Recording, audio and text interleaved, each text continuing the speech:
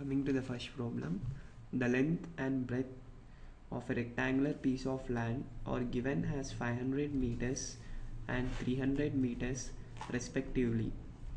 And in the first question, he asked us to find what's its area.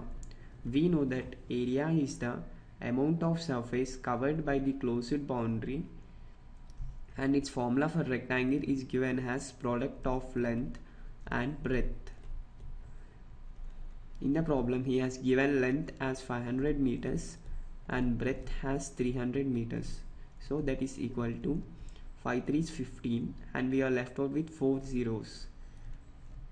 And meter into meter is meter square. So finally we can say that area of the given rectangular piece of land is 1,50,000 meters square.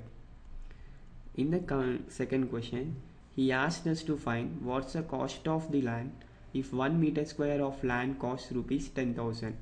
Here he has given that 1 meter square of land costs rupees 10,000 and asked us to find what's its cost for 1,50,000 meters square. Let us assume that 1,50,000 meters square of land costs rupees x.